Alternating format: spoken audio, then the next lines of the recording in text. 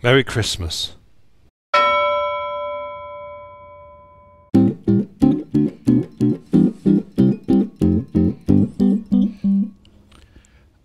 I used to hate Christmas music, but now I'm on some special medication called tinsel tryptoline.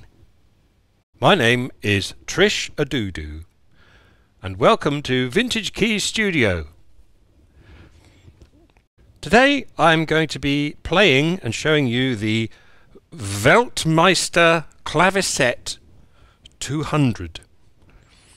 This was made in 1963 by the Klingenthaler Harmonikawerke company.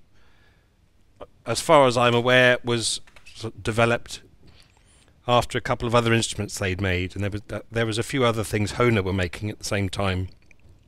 It's a simple idea, and best demonstrated if I just show you around the instrument first. Let me take you on a tour of the Weltmeister Claviset 200 from 1963. It's got this lovely stand, which all of the Weltmeister instruments, the organs and the pianos, all had this. It's basically just some bent bits of metal that fit in and look quite nice. Reminds me a bit of an Ondes Martineau music stand, actually, sort of thing, or theirs was more like that. You can see, obviously, the keyboard, and it's got some controls here. It's got a lovely pedal. The right-hand one is a sustain pedal, and it uses the old-fashioned bicycle brake cable idea. Basically, there's a nut that pulls down on the top section and another section like this, and it kind of pulls them up and then pulls the dampers up. And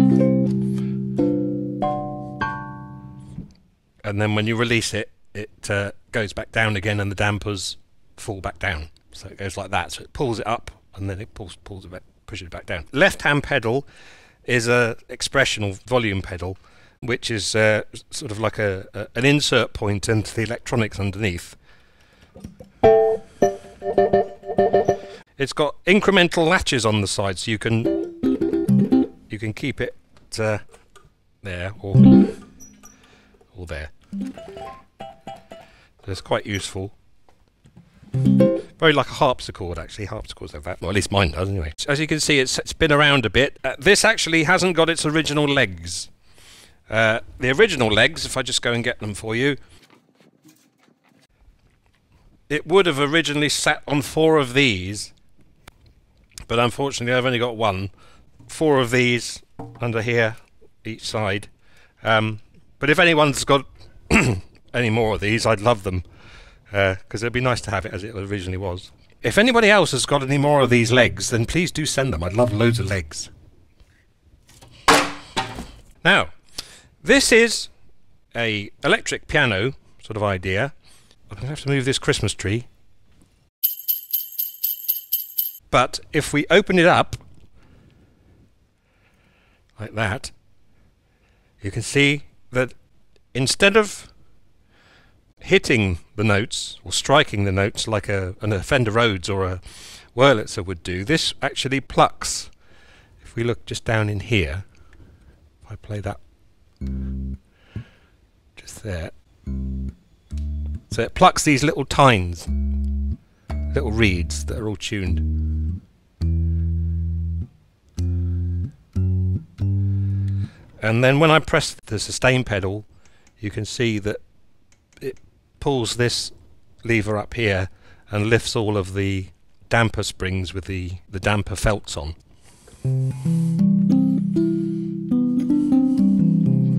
You can hear some of the notes are a bit uneven on this.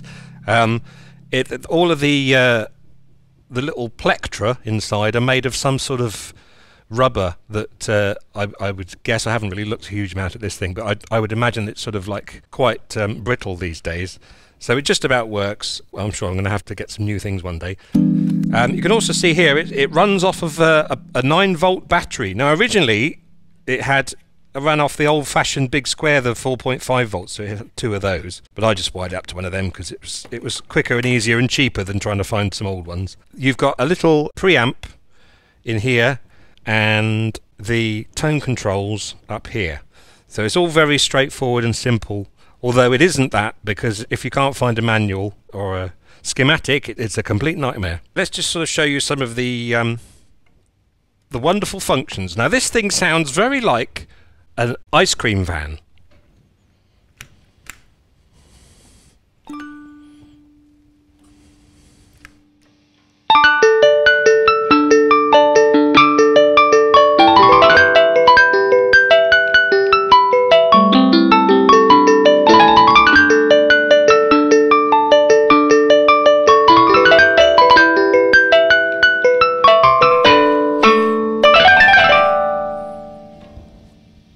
Chalk ices.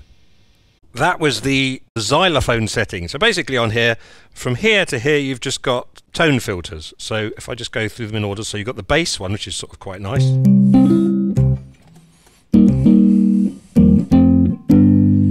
And then we've got guitar, which is like a slightly louder version of the bass. And then we've got tutti, which must be the bass and guitar type idea together. Similar sort of idea to guitar pickup, because I have a feeling that this thing inside has got, I'm not sure if it's got two pickups, it might have two pickups inside, I'll have a look in a minute. Then we have piano and vibraphone.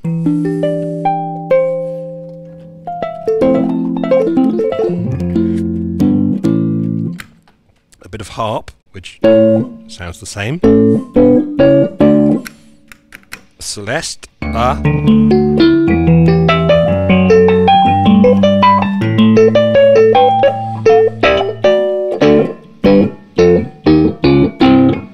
music box, metallophone, and then the ice cream van xylophone.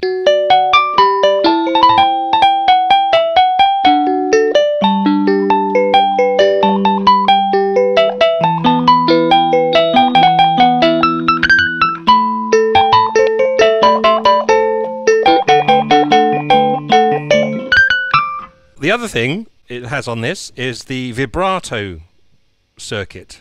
So at the moment it says vibrato off, vibrato slow,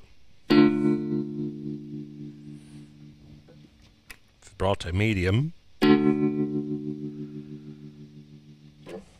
vibrato fast. I wonder if it lets you. No, you can't. It's either or. You can't combine them. Then vibrato off.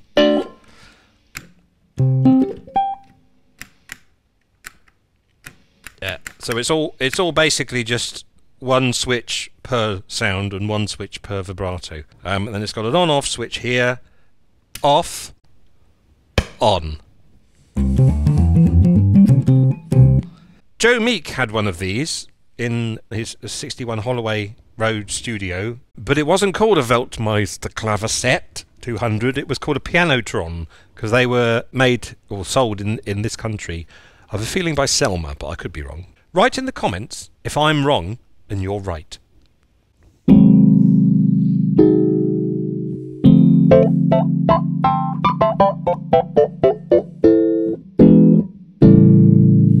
I've also got a Weltmeister organ, which is not actually in the studio at the moment because it's pretty awful.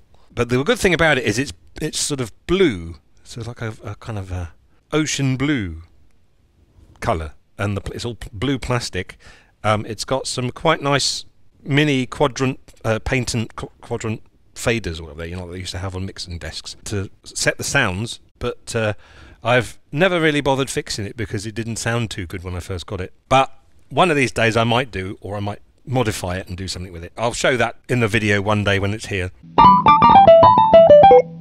At Vintage Keys, this keyboard is known as the Christmas keyboard because we always get it out at Christmas.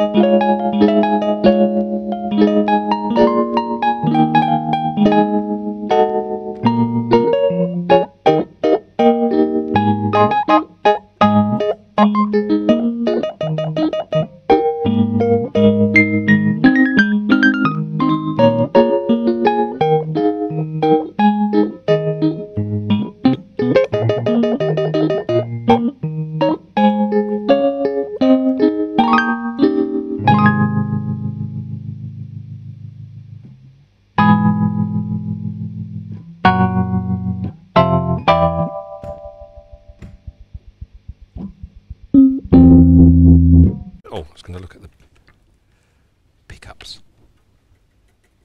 Must be there. It is just one long set of pickups on here. Each pickup is right by the end of each of the reeds that it plucks. And then I'll give you a bit more of a closer look on the circuitry underneath as well. And it's got this sort of intricate switching system.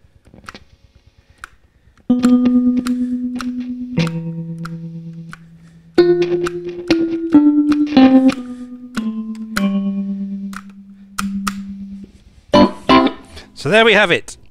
The Weltmeister Claviset 200 from 1963. Quite a quirky thing and a sound all by itself, really. We occasionally use it here. It's sort of whenever anyone wants something that kind of like cuts through and either sounds a bit wrong or spooky. We recently did a Halloween song. It was I Put a Spell on You, the Screamin' Jay Hawkins song, and this was involved in that. It's quite a characterful thing, and I think it'll just it'll always be here. Anyway, have a wonderful Christmas. From me, Trish a-doo-doo. This is me signing off. Good night.